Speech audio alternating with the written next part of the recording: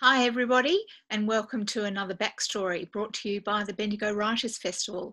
We're really sad that we can't be with you in person, but we are so excited that tonight we're going to be talking with Kate Forsyth and Lorena Carrington about the publication of their brand new baby, Snow White, Rose Red, and Other Tales of Kind Young Women. And I have to say that Kate Forsyth and Lorena Carrington are not only two of my favourite creators, but they are also two of the kindest women that I know. Kate is probably Australia's leading teller of folk and fairy tales in Australia, but she's also incredibly well known overseas for her books that range from the extraordinary book about Dorchen Wilde, who was the wife and the source for many of the grim folk and fairy tales. We'll talk about that book a little bit later on. Her last book, The Blue Rose, for anybody that loves gardening, who loves revolutionary France, it's the book for you. Lorena Carrington is just an extraordinary artist.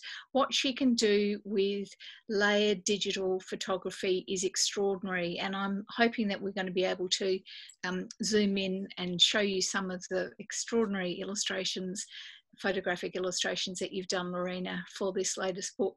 So welcome to you both, and thank you. You have both been guests at previous writers' festivals, and it's always great fun getting to know you and seeing you both. So welcome along. Thank you so much. It's such a pleasure to be here with you today. That's wonderful.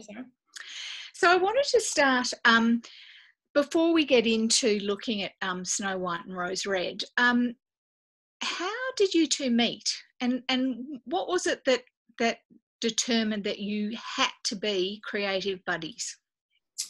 It's such a lovely story, and it is a story that we love to tell. So I'll start and Lorena can finish so that we can share the story of our meeting. So I've always had a deep love for and fascination with fairy tales ever since I was a very little girl, and I studied them in my first degree. I've used them in my creative work in all sorts of different ways. Quite a few years ago now, I was undertaking a doctorate of creative arts in fairy tale studies. I had to write a novel, which was Bitter Greens, and a theoretical examination of a fairy tale, which was a book called The Rebirth of Rapunzel, a mythic biography of the maiden in the tower. Sarah's got it there. So it was a massive job, as you can imagine, undertaking a doctorate. I was writing, I had children and a family. And so when I finally was allowed to call myself Dr. Forsyth, I decided that I wanted to buy something really special as a reward to myself for having, completed this major achievement. So I thought, well, since my doctorate was in fairy tale studies, I'm going to look for a piece of fairy tale art. And I looked and I looked and I looked. I was Googling here and going and looking at websites here, and nothing spoke to me powerfully enough. I wanted it to be exquisitely beautiful, but also I wanted it to have a sense of the darkness and the peril that I see as being such an important part of fairy tales. Anyway, one day, a writer friend of mine called Alison Tate tweeted to me and said, "Oh, Kate, have you seen the art of this Victorian artist, Lorena Carrington? I think you'll really like it." I went, "Oh, that's interesting." Now, you need to know that Alison didn't know I was actively looking for fairy tale art. She just thought that I was going to like it. So I clicked through on the link that Alison had sent me, and I came to Lorena's website. And at once I knew that this was the art that I wanted. It had that sense of wonder and enchantment. It had the darkness. It referred back to all the fairy tale art that I had loved as a child and an adolescent growing up. It was perfect. So I emailed Lorena and basically said to her, "May I buy a piece of your work?" And then Lorena emailed back. I'll pass it over to her.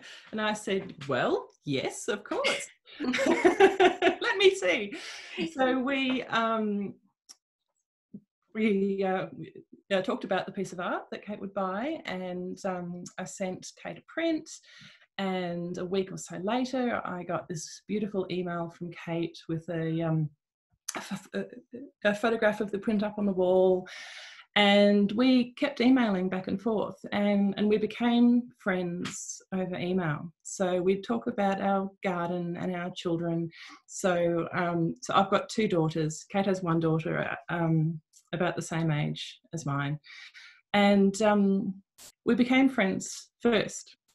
And then one day, Kate asked me what I was working on at the time. And I said, I've been working on an exhibition and some exhibition pieces, going back and finding old fairy tales where girls and women had their own agency. They, I know these stories are out there.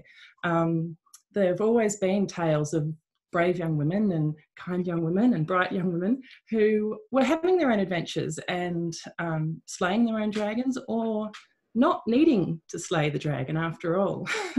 So so I sent Kate that email, and I heard back almost straight away from Kate saying, "Oh my goodness, so am I." And Kate, you'd been going back and finding those tales to retell, and that felt like the most magical connection, I suppose, right there. That's right. It was like the universe had brought us together. And I must admit, so I've been wanting for a long time to retell these old fairy tales. I didn't want to impose our modern feminist sensibilities on top of the existing story. I wanted to discover stories that had always carried these themes of feminine agency in their heart. And when I'd spent quite a bit of time exploring Lorena's art, I was hoping that she would say to me, I basically said to her, well, I've been writing these stories, but I can't create art. And of course, I was hoping that Lorena would say to me, well, I've been creating art, but I can't write them. It was just a wonderful kind of discovery of each other at the perfect time for us. Yeah. We began to collaborate. And the months went past, and we would explore different stories. Lorena would send me art, and I would send her stories. And together we put together 7 stories, which I thought was the perfect number, lovely fairy tale number. And then I said, well, now we have to find a publisher. And because at this point in time, Lorena and I had never met. All of our engagement had been through technology, email, Twitter, Facebook, etc. And so I thought, well, why don't I just test the waters? And so I put a post up on Facebook that said, I have long wanted to publish a collection of unjustly forgotten fairy tales that have themes of feminine empowerment at their heart. I wonder if anyone would ever want to publish a book like that. And literally within seconds, we had a response from Annette Mulligan at Serenity Press going, yes, yes, yes, we want to publish this book. And it just felt so right. It felt so natural and so serendipitous that, I think that I sent them an outline that day, and we signed within a week. I think so, yeah. Was that Vasilisa? Yes. Or was there? Yeah. So the marriage of, and I use that word deliberately because I think it's a very fairy tale word, the marriage of Kate's research and words and Lorena's research and her artwork. I just think it's an absolutely perfect match. It really, as you say, Kate, Lorena's art style has just enough of the edginess, the darkness, the whimsy, but the beauty and the magic in it as well to capture what sometimes the stories that you tell, they're difficult ones to tell. We might spend a bit of time actually looking at this wonderful new collection now. I loved all of them. I've saved one of them as a reward for doing this fantastic chat. So I haven't finished them all yet. But what I loved about them, and what I love about Lorena's work, and Kate, you might like to comment about this, is, Lorena, you very much, even though these stories are full of the old world sensibility and the darkness of the forests and the darkness of the characters, you very much use an Australian background. So we see eucalyptus leaves, we see gum nuts, we see twigs that are very definitely Australian. Can you both talk about that in terms of what they add to the story? Yeah, sure. Well, in part, it's born through necessity, because I work with photography. So I have to photograph the landscape that's around me, where I live. But it's also quite a deliberate act as well. And often when I photograph the people in the illustrations, they're in silhouette, but they're not necessarily in olden days clothes. They're not, they're often wearing their own clothes. So by drawing in the people and the environment that's here now, I think it reflects that connection with the old stories and the new retellings as well that Kate is doing. So Kate, you're keeping the stories very, very true to their early forms, but you're giving them a what would you call it?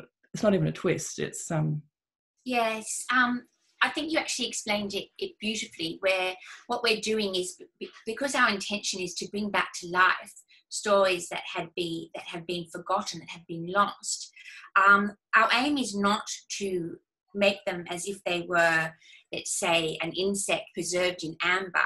We aren't pretending that these are stories which only existed a long time ago. What's actually important about them is that they have continued to grow and change and adapt. Just like language is a living thing, stories are living things. And so to try and frame them in some idealized form and say that's the uber form, the earth form, that is to deny their vitality and their relevance to modern life. And so both Lorena and I felt quite strongly that we wanted to make them living things, not butterflies pinned to a page. And to do that, we had to, in small and subtle ways, acknowledge the freshness of language and of image, and the fact that we are drawing upon our own modern lives in order to reinvigorate these ancient stories. And I think it's really interesting, the form you've used in this collection. Wonderful forward by Isabel Carmody, another, I know, dear friend of yours and another great Australian writer, and who just adores folk and fairy tales as well. And then you go on and what I find so interesting is you give a very brief one sentence introduction, which it gives the title and says where the story was first published, and then you tell the story, and at the end there's a note from you, Kate, and one from Lorena. So Kate, you give the sort of the background to why you've decided to include the story and the research that you've done, and Lorena, you'll make some comment about the illustrative process or decisions you've made in the book.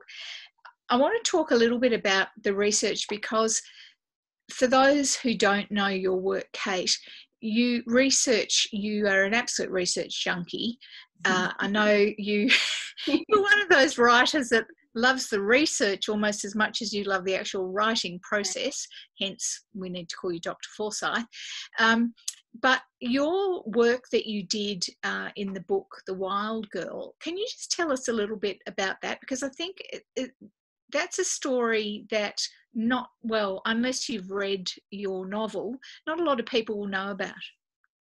Absolutely. And, you know, the preoccupations and obsessions that I reveal in The Wild Girl are, of course, also revealed in the Long Lost Fairy Tale collection. So the story of Dortchen Wild, or Dortchen Wild, as her name is pronounced in German, it's spelt wild and means wild. I stumbled across it while I was doing, I was researching my chapter on the Grimm brothers in my doctorate. I'd always imagined that the Grimm brothers were kind of old people, old men in medieval times, riding out through the countryside, collecting stories from little old women at their spinning wheels and old men leaning on their shepherd's crook. And what I discovered was that my conception of the Grimm brothers, and in fact everybody's conception of the Grimm brothers, is wrong. The Grimm brothers were young men. They were contemporaries of Jane Austen. In fact, Jane Austen was older than either of them. They were very, very poor, and they couldn't afford a horse, or they couldn't afford to go out riding around the countryside. They actually lived in a small medieval town in Hessen Castle, and they collected their stories from their friends and their neighbours, and most of whom were young women. So Dortchen Wild lived next door to the Grimm family. She was born on the same day as Lotte Grimm, the only girl in the Grimm family and the youngest, and they were best friends. And she was a source for more than a quarter of all of the tales in the Grimm brothers' first collection, which was published in 1812. She was only young. She was 18 and 19 years old when she was telling her stories to Wilhelm Grimm, and they fell madly and passionately in love, but were forbidden to marry. And in actual fact, they would not marry for a considerable amount of time, which did make writing the Wild Girl difficult. It was very hard to sustain sexual tension for 12 years or more. Anyway, I fell madly in love with this idea of this young woman meeting the love of her life in secret to tell him these extraordinary stories that were filled with romance and beauty, but were also filled with fear and darkness and pain. And coming to research, I knew straight away, as soon as I read about her, I had to write about her. It was like a bolt of lightning. But the research was absolutely incredibly difficult, because although millions of words have been written about the Grimm brothers, very little has been written about the young women who were their source. They were unacknowledged, unnamed, and were largely forgotten by literary history. Dortchen Wild, there was only one little letter left in her own handwriting, which she wrote when she was 12, and she wrote to Lotte Grimm, and she confessed that she had a bit of a crush on Wilhelm Grimm. And that's the only piece of original primary source left for her life. So I had to build her life out of the stories that she told. I had to identify every story that was hers and where she was when she told it. And so it took a long time. Yeah, and I think it's such an extraordinary work of feminist research and social research that you've done, because the Grimm brothers, they weren't the only ones who were in a way,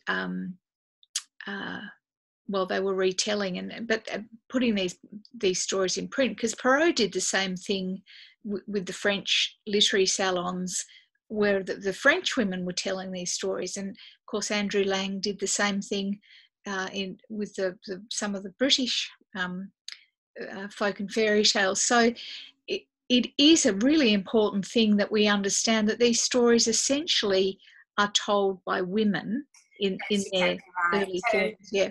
Charles Perrault said that most of the stories that he retold had been told to him by his nurse. The Grimm brothers, the majority, like about 89% of all their stories came from female sources. And Andrew Lang didn't actually write the fairy tale books, his wife did. So she did most of the research. She translated many of them herself. and she was the one who actually wrote most of the versions that were published, and she's never named.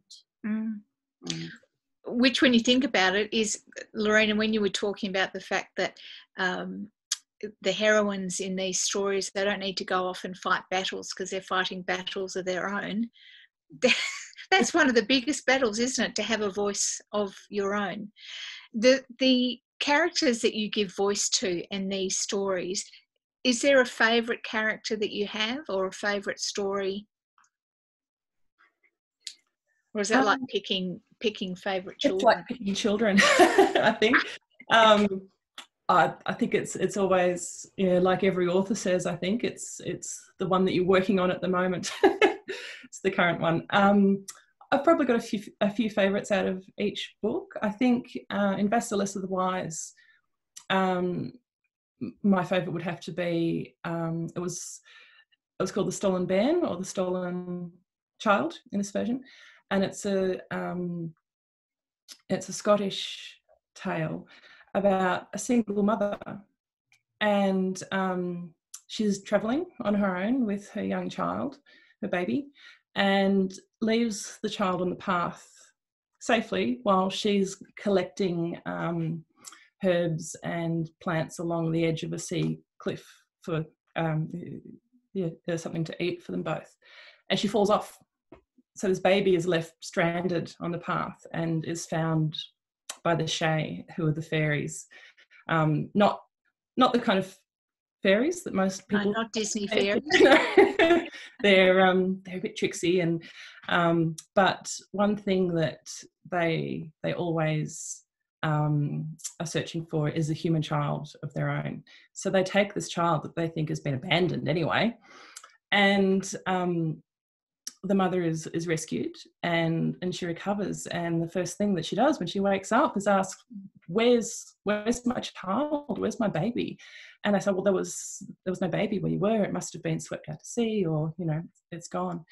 And she uses the only resources that she has, which is her own hands and her own brain, I suppose, to venture out and to get her baby back from the fairies. And it's this incredible story of this one woman without, it's one of those rare tales that doesn't have that classic magical trope, I suppose. There's no one waving magic wands. There's no the only magic in it is her own love for her child. So I think that's an extraordinary story, and I think will always be one of my favourites. And I that one in Vasilisa. That the painting, or not the painting, the artwork of Lorena's that I first bought comes from that story. So she'd already been working on it for quite a while before I was, introduced to it. And I had never read that story before too, and I absolutely love it as well. Yeah. She's just finding it for you. She's going to show you the... Oh, that's wonderful.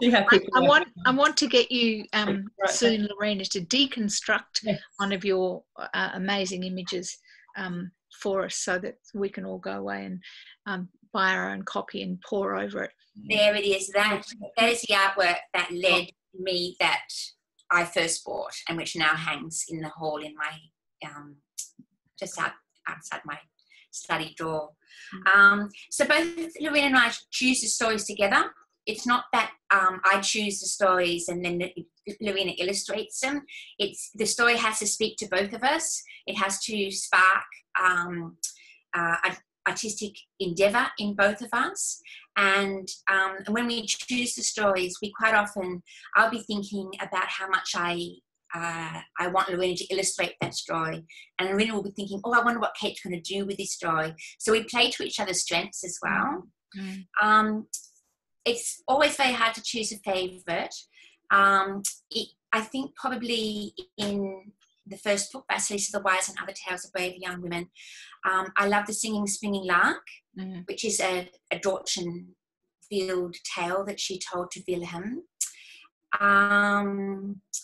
I love Katie Cracker Nuts, which is another Scottish tale which I've loved ever since I was a girl. And again, it's about a young woman who saves her sister and the prince figure.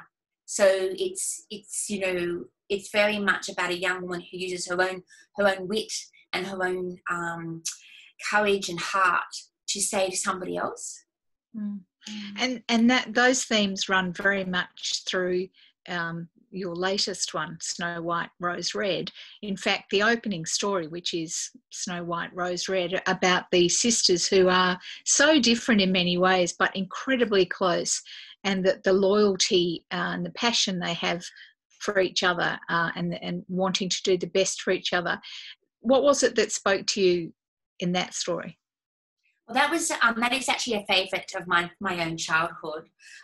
It's one of the few stories where you see a single mother happily raising her own children, completely independently. I have an elder sister who is blonde, and so I was always dark-haired and she was always blonde. So we used to play at being Snow White and Rose Red. I was always happy to be Rose Red because she was the wilder one, the one that was always running off barefoot and playing with the animals in the forest, while Snow White was a little bit sweeter. Sorry, Belinda. I'm interested, though, you put now I have to do a bit of a spoiler alert here, but you actually you wanted to have a different, or you imagined that there could be a different ending to the happily ever after of that story. I'm interested why you didn't make that change yourself. Well, that is a question that goes at the heart of what we're trying to do with these stories. I'm not, even though I am retelling the stories in my own words and in my own way, and even though I do make changes along the way sometimes for various reasons, I'm not aiming to make the story completely new. I'm not aiming to change its fundamental pattern of action. What I'm trying to do is to breathe through silver, in C.S. Lewis's words. So allow the story to be itself, but breathing it through silver, making it as beautiful as I can, adding a little bit of an extra polish to make it shine. So the ending you're talking about is, I always thought that Rose Red should win the Enchanted Bear Prince. Obviously, Rose Red had the wildest spirit, but Wilhelm Grimm had him marry Snow White, and so I've respected his choice in that. The way the bear is rescued by Rose Red is again that trope of the heroine who is persistent. She is incredibly strong-willed, but she also has a kindness to her. So these ones, I didn't get a sense of sort of an overt or aggressive feistiness in these characters. There's a very gentle but strong strength in these characters, but kindness, as you say in the title, are the tales of kind women. That's really the underlying theme throughout the book. Why did you decide to choose kindness? Do you want to answer this one, Lorena? Well, I think it's a decision that we both came to, didn't we? So Basilisk of the Wise looks at bravery, and The Buried Moon looks at brightness, which could be taken as cleverness or brightness of spirit. So I think we went back and forth for a while on the third book, and we decided that, especially nowadays in the way politics and news is often tilted, that kindness was something that we all need to be reminded of. I think that it's such a powerful and important strength. A lot of people look at kindness as a weakness because you're not powering out there and slaying dragons, but but to be kind, I think, is one of the most important and strongest things that we can do. Mm. And we also wanted to celebrate the fact that there are many different types of strengths as well. So, for example, in The Buried Moon and Other Tales of Bright Young Women, we have a really feisty character in Molly Whuppie. You know, she's the exact epitome of feistiness, and she was wonderful to write. But what we're trying to do in every single book is we're trying to show different aspects of our theme. We're showing different types of strengths, different types of abilities. We want to make sure that there's a really good balance between, darkness and light, humour and pathos, how the stories feel on the page as well. And so, sometimes a story that we both really love isn't put in the collection because it's too similar to another one. Mm. Yeah. So I think one of my favourites in this latest collections is Strawberries in the Snow.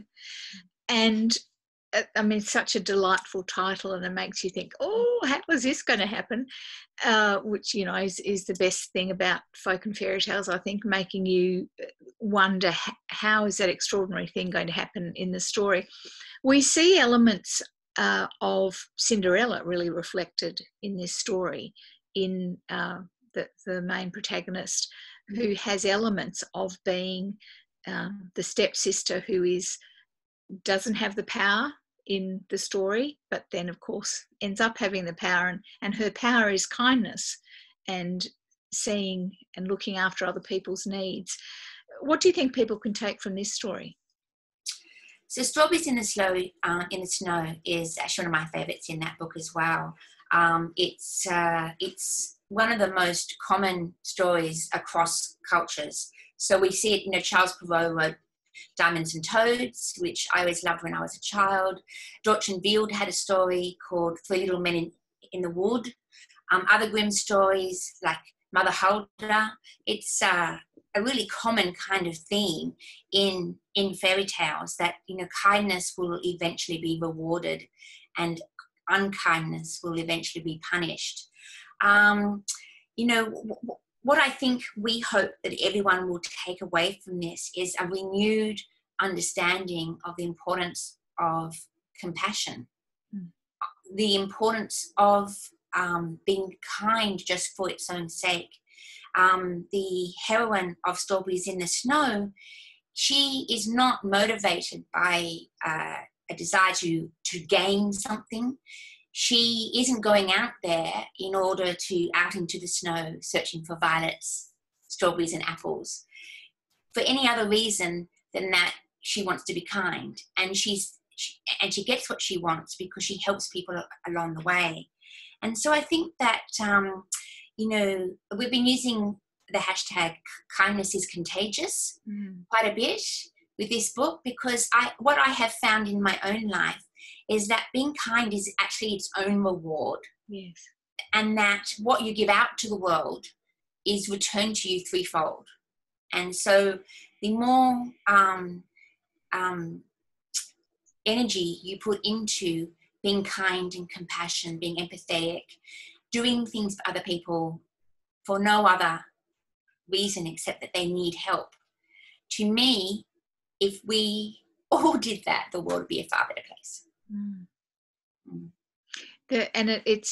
I think the timing of the birth of this book, although it's very sad we can't all be in person raising a glass and toasting it in person, I think it is really the message of the moment, although it is a lasting message, as you say, that kindness will open doors, not in a mercenary way, but in a way that is a natural fit and really brings a sense of peace. And I think what really jumped out at me in Strawberries in the Snow is that when the stepsister and the mother go out into the snow to find the apples, their sense of crawling over other people, not stopping and helping the sick and the lonely along the way, really shuts doors in their faces. And it's such a simple but a deep lesson in life for us all to learn. a lot of people have said, well, you know, folk and fairy tales that were written ages ago, they're not relevant. You both clearly think they are relevant to today. Yes, absolutely. And I hope that that's an invitation for me to get up on my soapbox. Yes, please. Because in actual fact, one of the things that motivated me and Lorena to make these books together is an absolutely passionate belief that that old tales carry old wisdoms, and that to forget these old tales is to lose the wisdom of them. J.R.R. Tolkien said one should always listen to the tales of the old wives, because that is where the ancient wisdom lies hidden. It's not a perfect quote, but I've got the meaning. And I've always agreed with that. You know, fairy tales are our oldest narrative form. Fairy tales have been told since humans developed language. And so their patterns of action, their symbols, their motifs, their metaphors, these are deeply encoded into our subconscious. And so we dream in the language of fairy tales. We express inexpressible in the language of fairy tales. These stories will always be relevant as long as we are human, because what they do is they articulate these deep, universal human fears and desires, these kind of longings that are quite hard to work through. The aim, the purpose of fairy tales is to help us become fully integrated humans, to work through our psychological, the psychodramas of what it is to be human. And so you take these stories away from us and we don't have the tools that we need. So yes, fairy tales are still relevant. But I think they're probably more relevant than they have been for a long time. I think also, Lorena, I don't know if you want to comment on this, but one of the things I know when I worked at the uni that I would talk about with my students was the concept that folk and fairy tales in their original, or as close to the original forms as we can get them, not the sort of Disney-fied saccharine versions, also help people to see the dark and the shade. And if we only see characters who are good, when we come across the darkness that inhabits all of us, it makes us shameful, or it makes us fearful, whereas these stories can help really help us to understand ourselves. And a lot of people have used them in bibliotherapy, to help children understand themselves. Lorena, have you got any comments that you want to make about that issue? Yeah, absolutely. I think that's one of the incredibly important things about looking back into the history of fairy tales. A lot of people talk about original tales. As Kate has said many times, there's no such thing as an original tale. They've all evolved from stories around the world and through history. There are versions of Cinderella that date back thousands of years through China. So these stories helped us for many thousands of years to become the people that we are as individuals and as cultures and societies as well. So I think going back and looking at those tales as they were, as far back as we can find them, is extremely important, because each culture changes tales to fit its own sensibility, I think. So if you look at the tales that, say, Hans Christian Andersen was telling, he was telling them from a very Christian perspective, and I find a very kind of moralistic perspective as well, a bit too moralistic sometimes, I find, with old Hans. And then we get through to what we view as the Walt Disney tales, and those tales, the versions of Sleeping Beauty and Snow White and Rapunzel, they're the only versions that most people are exposed to nowadays.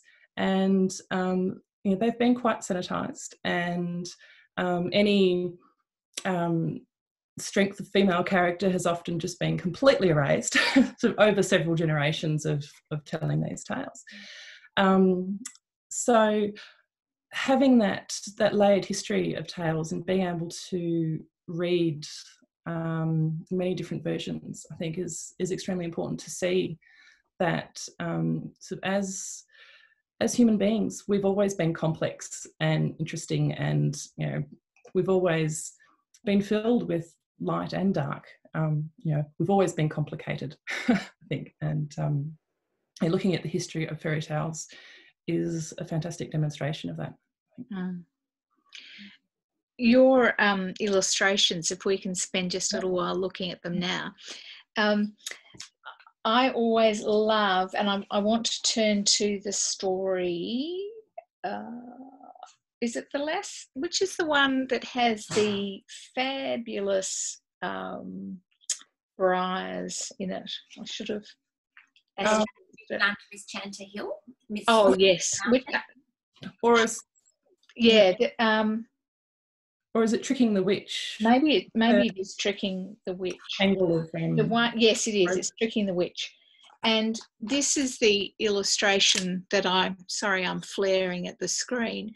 And Lorena, can you talk us through this illustration? You'll have to, for those of you at home, you'll have to go and get this book, and on page 61, you'll find this illustration. Yes. So Lorena, can you talk us through it? I'll start by talking a little bit about how I make the illustrations first, if you like.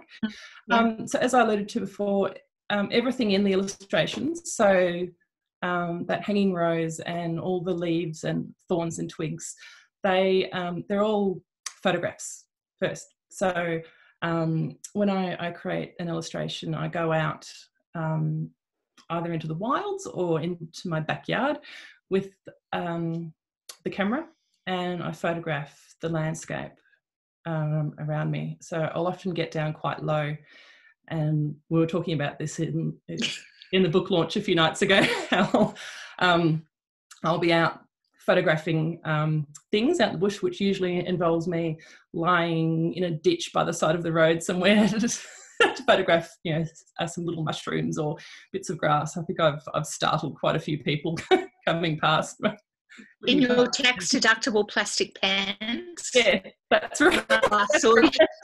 When I last saw you pre-COVID, you were out hunting for plastic pants. I was on my way to Ireland, where I knew I'd be lying in many wet ditches photographing interesting mushrooms. So I was out buying some fishing pants, I think, so to keep myself dry. It was a good look, I can tell you.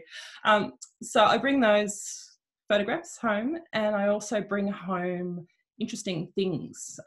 So I'll collect leaves and twigs and bits of bone, little animal skulls and half eggshells.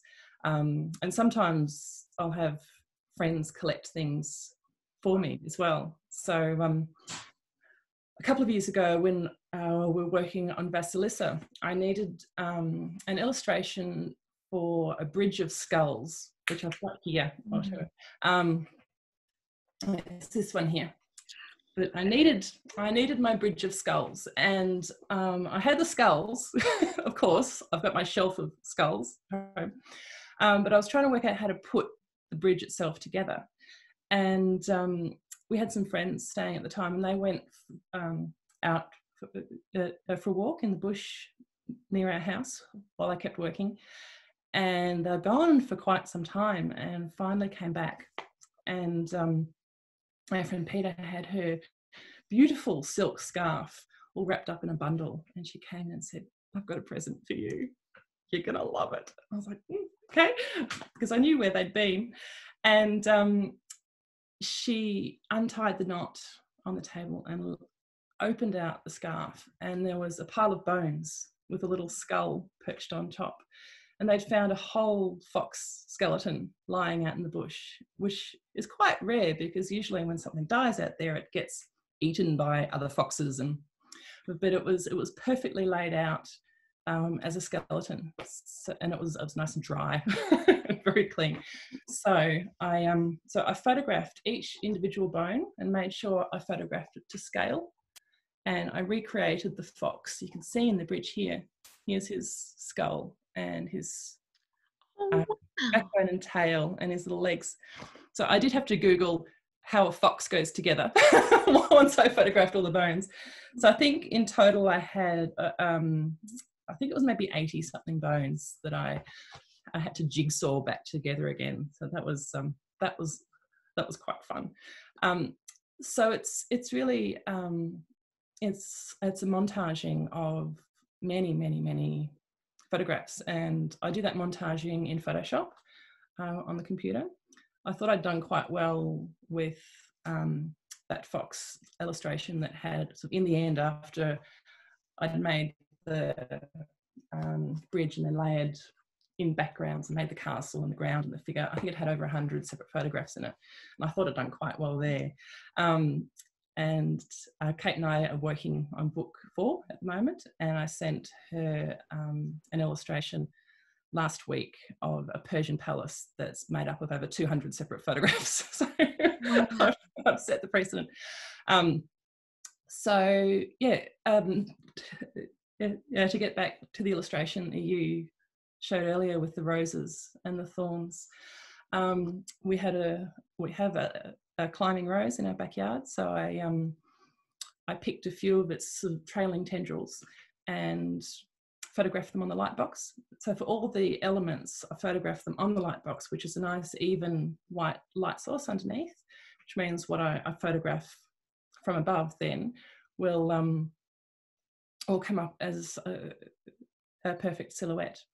So I did that with the rose branches, and it took much longer than you'd expect to make a random tangle of branches. I thought, oh, this will be a breeze. This one, I'll throw them together. It took me days to get everything just right, to leave gaps where I needed to, and to give that sort of woven kind of thing. And yes, and I was also, I think I was maybe reading Kate's book on the pre-Raphaelites at the time. Yes. So I thought I'd sneak in a little bit of William Morris inspiration into the... I can see that. Yes. So with and so it's got Kate's son in the background. Oh, I was wondering who the silhouette was. Yeah.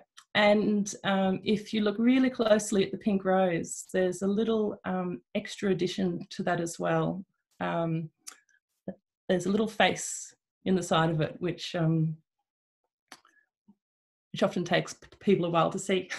Yes, took me a while. Yeah, and the other thing was all the thorns. I had to make sure it was clearly a rose bush, and it had little tiny thorns on it, but they just weren't showing up. So I ended up pasting about 40 or 50 individual thorns on all the branches. This is why you two are such great buddies. For your stories, really. We don't like to make things easy for ourselves. Oh, extraordinary. So the files on your computer must be huge. Oh, enormous. Yeah. All those photos in. Yeah, I've got quite a few external hard drives where I keep everything on. I'm fairly organised now with my folders. So I've got folders. I've got folders that start out with people and plants and animals, and they've all got subfolders. So plants has got many other folders with then sticks and flowers and twigs and mushrooms, and then you go into those folders and they've all got subfolders. So I can almost always find exactly what I'm looking for when I need it.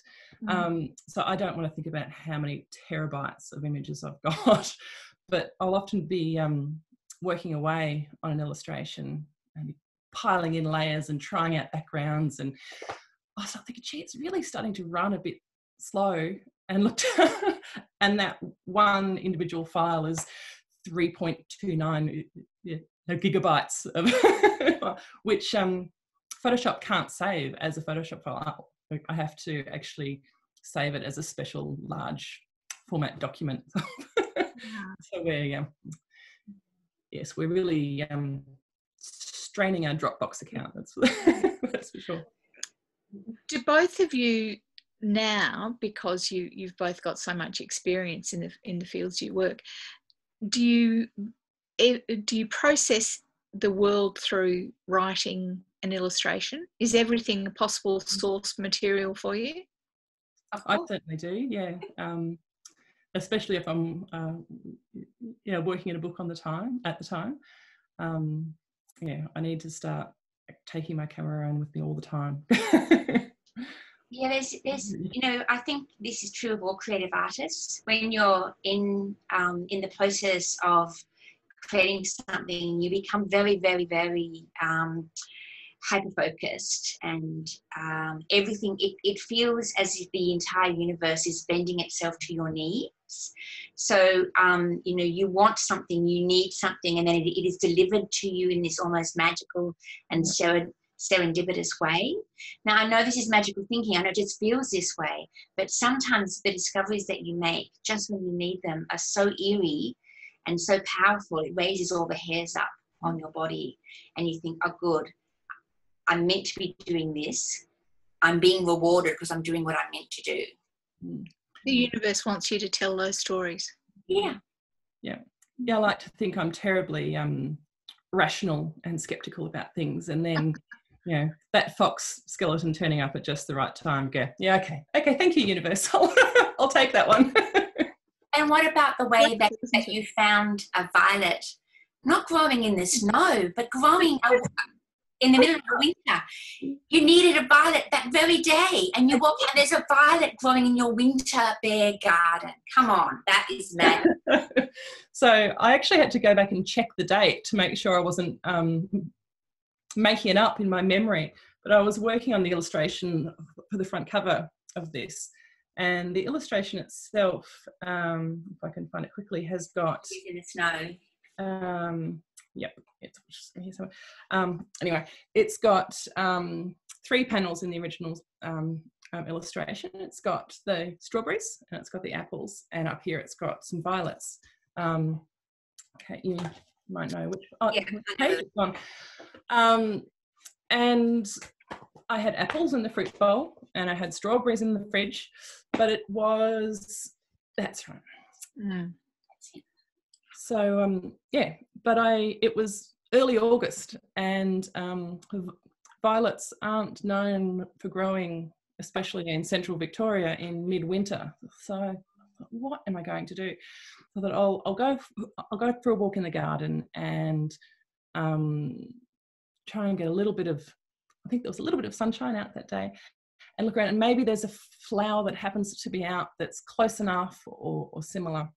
And I walked out the back door, and literally growing in a crack between our veranda and the gravel of our backyard was this struggling tiny violet plant with one flower on it, waiting for me outside the back door. And I had to look around to go, I couldn't quite believe it at the time. So it just left it there for you.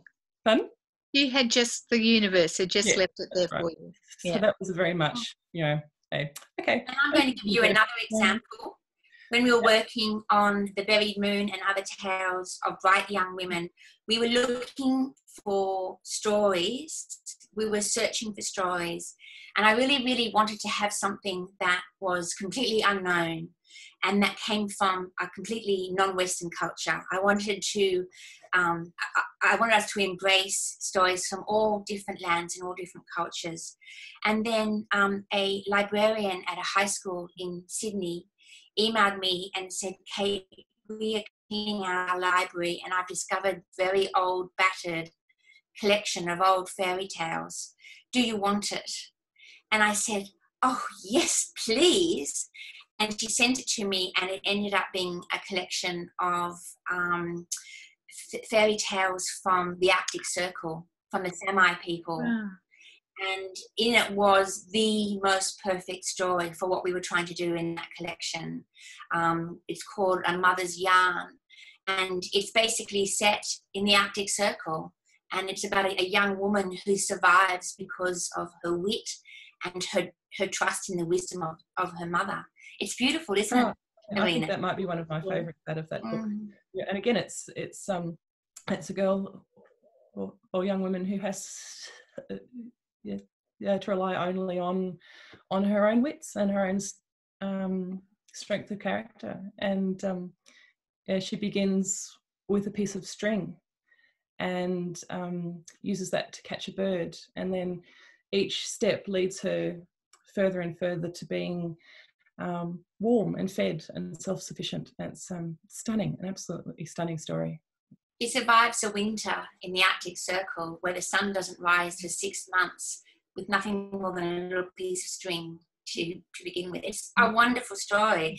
And if that librarian had sent it to me 2 weeks later or had thrown it out, we would never have discovered it. So anyone out there that's got beautiful, old, battered books of forgotten fairy tales, send them to me and I will give them new life.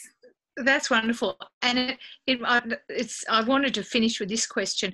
You are both so generous in the time you give to your fans, the readers that you meet and the people that contact you. Are there any stories that you can share about letters people have sent to you or comments they've made about what your stories have meant to them? Yes, I'm sure this is true of Lorena as well. It's one of the things that gives us most joy is to know that through our art, we've reached out and we've touched other people's souls. And in many cases, we've helped them at a time that was absolutely crucial for them. Now, we didn't know that we were going to be doing that. It's, again, a wonderful kind of combination of serendipity. But sometimes people who've been in a very, very dark place have been given a glimmer of light through a story of mine or an illustration of Lorena's or something that we've said in an interview or something or a story that we've told that chimes so powerfully with them. And again, it gives you that eerie feeling as if maybe we're doing more than we know with our work. We really hope that we can help change the world for the better through art. That is what we want to do. And stories and art have an extraordinary way of kind of piercing the heart in a way that other things don't. And so even though our stories are small and our lives are small, I like to feel, it gives me enormous joy to know that somehow they're filling a void in someone else's life. Absolutely. And that's the wonderful thing about kindness and about compassion is the community that it builds, I think. And that's when you give kindness, I think that's one of the biggest things you get back is that wonderful sense of connection with other people. And we put our, like you said, our small things into the world, but we get so much more back, I think. I certainly don't think of myself as having fans. I feel like you do, you have so many. You do. So many fans. Yeah. You're modest. But yeah, we're all part of this extraordinary community, and it goes around. Well, your fans here in Bendigo and beyond, we are so glad that you could join us today, and we wish your newest baby, Snow White and Rose Red, all the best. We send it out into the world for you, although it's already had its launch, and we know you're such wonderful and treasured friends of the Bendigo Writers Festival. We look forward to seeing you back in town one day when everything is as back to normal as it possibly can be. So thank you both very much, Kate Forsyth and Lorena Carrington, for joining us for this backstory brought to you by the Bendigo Writers Festival. Thanks. Thank you, Sarah. Thank you so much. Bye. Bye.